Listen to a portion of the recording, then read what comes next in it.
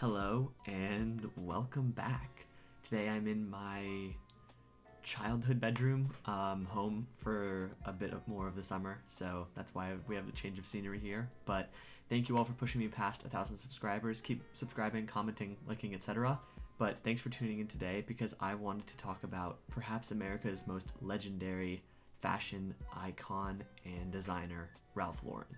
This will be just like a short mini documentary covering Ralph's story and his most iconic and important influences over his more than 50-year career. Whether you know almost everything about the man or just getting into fashion history, I hope you can all learn something. So without further ado, let's get right into it.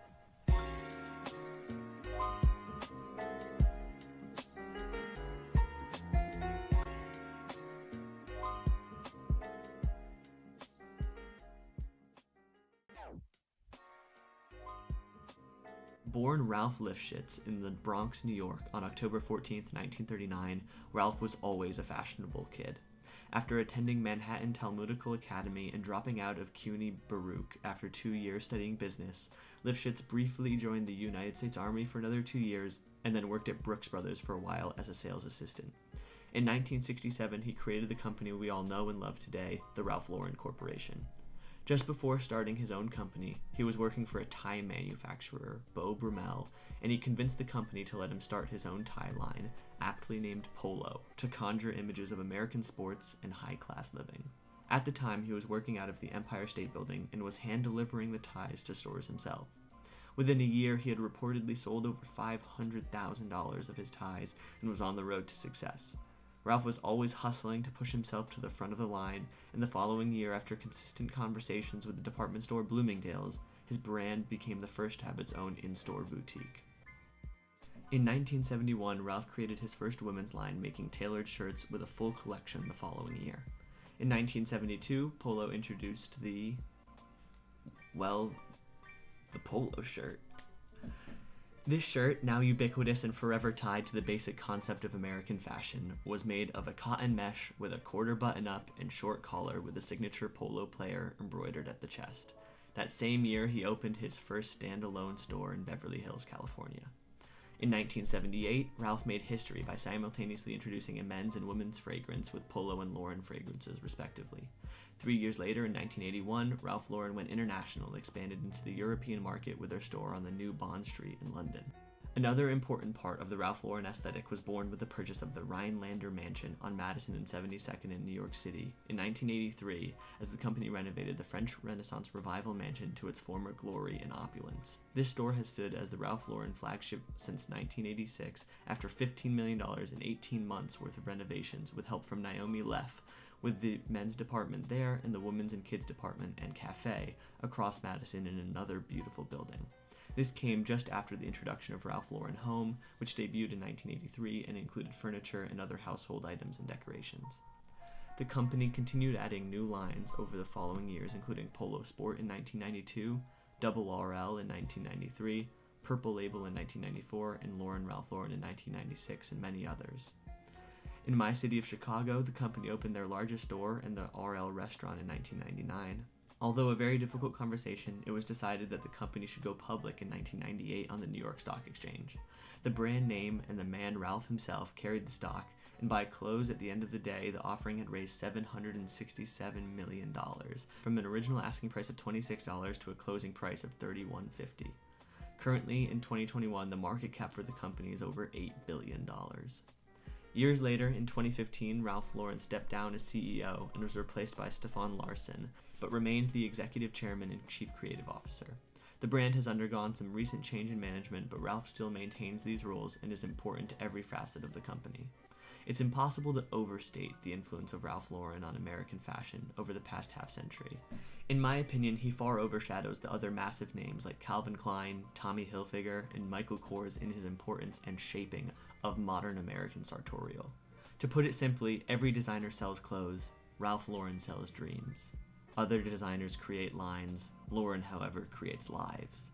Through advertising, clothes that live up to their reputation, and living the American dream himself, Ralph Lauren has inspired generations to chase their dreams and live it through his clothes. There are a couple of pivotal cultural and fashion moments that I'd like to touch on in the brand's history, so let's get right into that.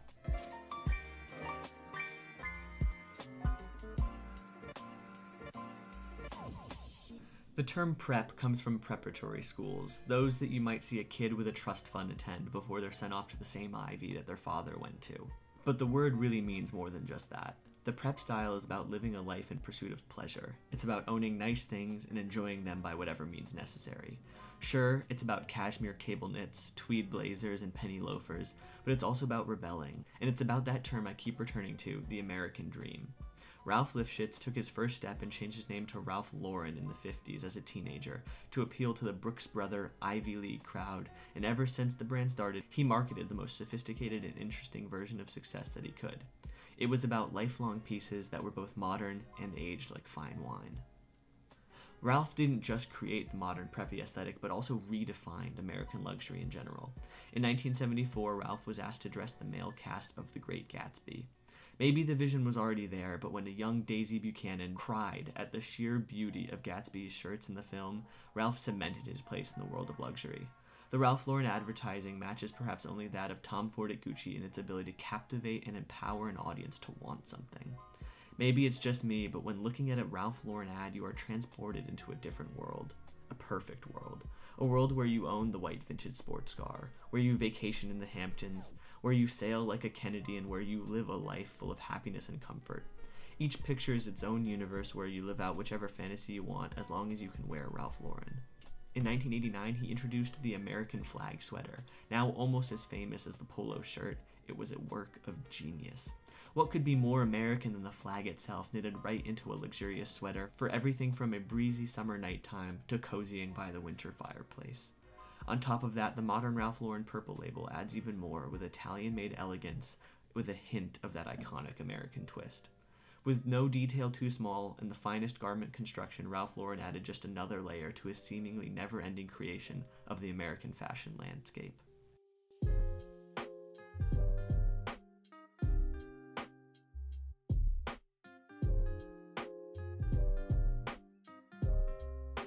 There's a fantastic documentary by Complex about this maybe odd relationship, but one of Ralph Lauren's most famous pop culture connections lies in the hip-hop industry.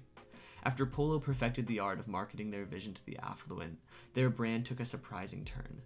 Fashion has always been important within the hip-hop world, as artists up and down the line use it to create an image for themselves. In the 1980s, a hip-hop group in Brooklyn known as the Lowlifes ironically started stealing and wearing the brand in some of the worst neighborhoods of the city. Their goal was to take ownership of a lifestyle and a brand that wasn't ever meant to represent them, and use it to promote the culture that they loved. They created their uniform, wearing head-to-toe polo, and widened the customer base for the brand into almost all reaches of American life.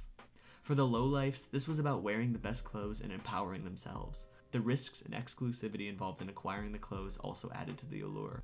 Perhaps they didn't care about Ralph himself or the company, but the Lowlifes did care about creating their own culture and a community, and they've continued to support people in their neighborhoods to this day, allowing others to live whichever version of the American dream they want.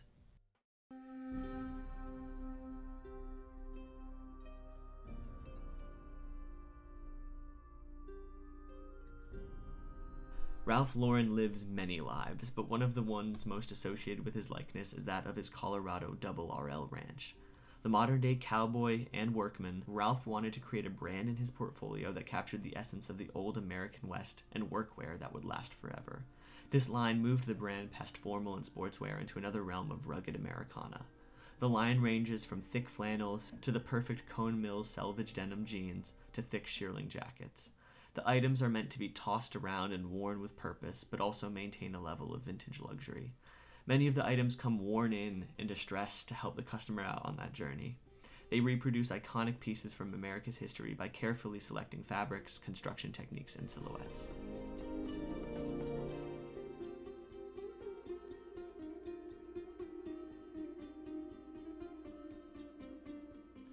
All of this talk about the Americana aesthetic leads me to my final point about the designer's relationship with Native Americans.